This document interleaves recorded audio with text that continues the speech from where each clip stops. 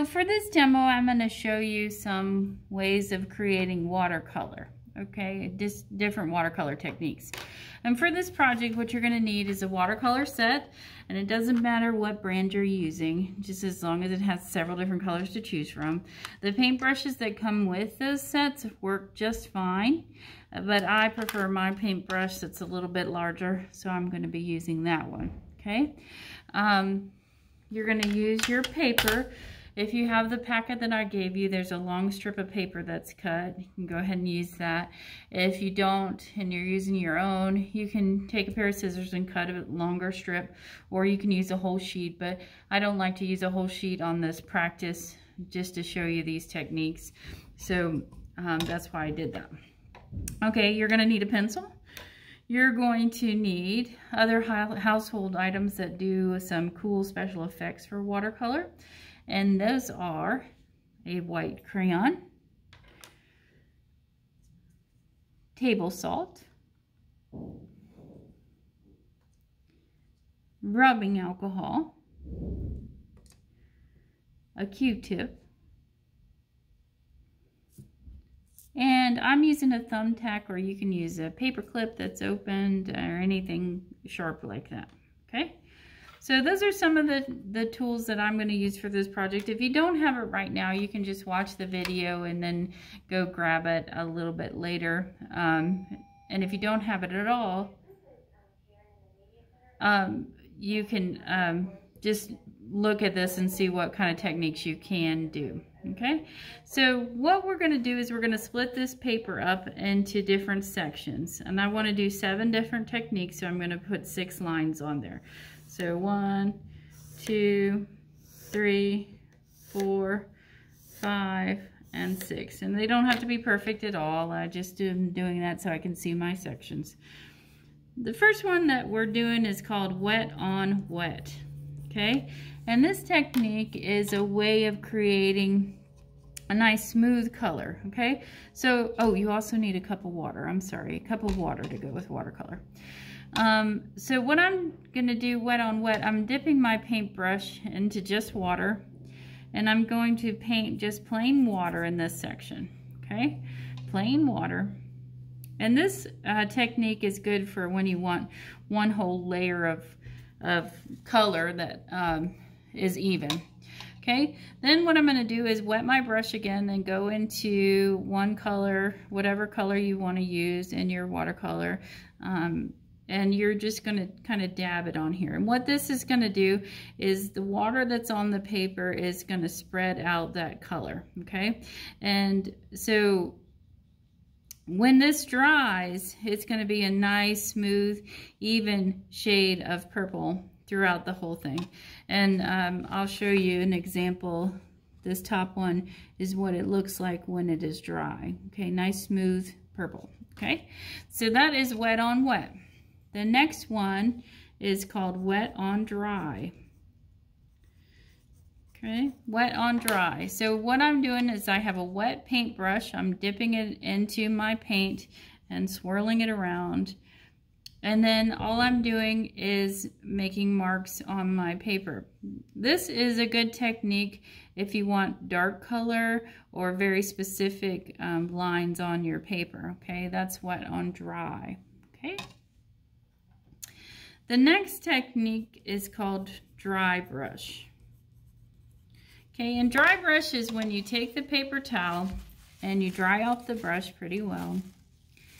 Okay, and then once it's dry, you're going to tap it into your watercolor that's a little damp. You don't want it really, really soupy wet, but just a little damp. And then what you're going to do is do texture. Okay, this is what it's good for, is creating a lot of different texture. And that's dry brush. Okay. Alrighty, the next one I'm going to do is use the crayon. Okay, and all I'm doing is pressing really hard on my paper with this white crayon. And it's hard to see your design, but I'm going to try to do this upside down because my video is upside down. Okay, sweep off any excess.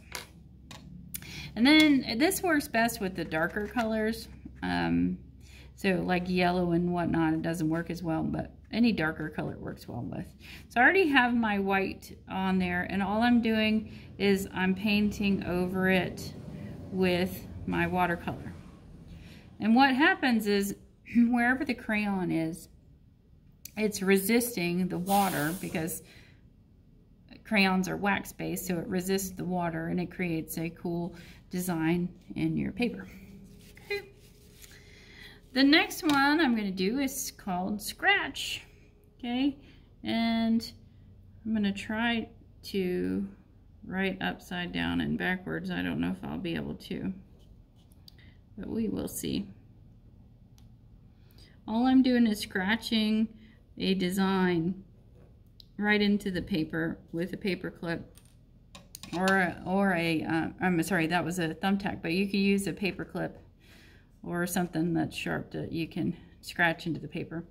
And then I'm just going over this with my watercolor, and you can see that it soaks into those cracks, and you can start to see the designs that you made. That's really good for very small detailed work. All right, the next two involve the salt and the alcohol. Okay, we're going to do the salt one first, but both the salt and alcohol have to be done as soon as you put the watercolor down, because it needs to be wet while you're doing these techniques, okay? So I'm wetting my brush, dipping it into my color, and I'm making sure I got quite a bit of color on my brush, and I'm going to put this on the paper, just like this. Okay, this only works while it's wet, so make sure you're not taking your time on that. You're just getting it wet. As soon as you're done, then you're going to sprinkle a little bit of salt onto your wet watercolor, just like that. Okay, and what that does is wherever the salt is, it's sucking up the pigment. So wherever the little pieces of salt are, it will create like a starburst or white effect. Kind of good for snow or rain, or just a good texture effect. All right, and you can't really see the whole effect until it's dry. When it's dry, you sweep off the salt and you can see it. You can kind of see what it looks like in here. This one's not quite dry, but you can see it's starting to do those crystallized sparkle or little star-shaped white sections for when the salt is, okay? The next one is alcohol. So I dipped my paintbrush into water again, and then I am putting down the color that I want. And this works best with dark color, but you can do whatever color you want, okay? It's kind of hard to see with the lighter ones. Then I'm taking my Q-tip and dipping it into alcohol. And all I'm doing is touching the page with that, or you can let it drip too. And what that does is it creates this kind of tie-dye effect to your artwork. But the only downside to that is it starts to change the color of the paper a little bit. But when it dries, it looks pretty cool too. It kind of looks like a tie-dye effect here. So I just wanted to show you these cool special effects that you can do with watercolor, and then we're going to take those to create our project and create something nice with your watercolor. Thank you.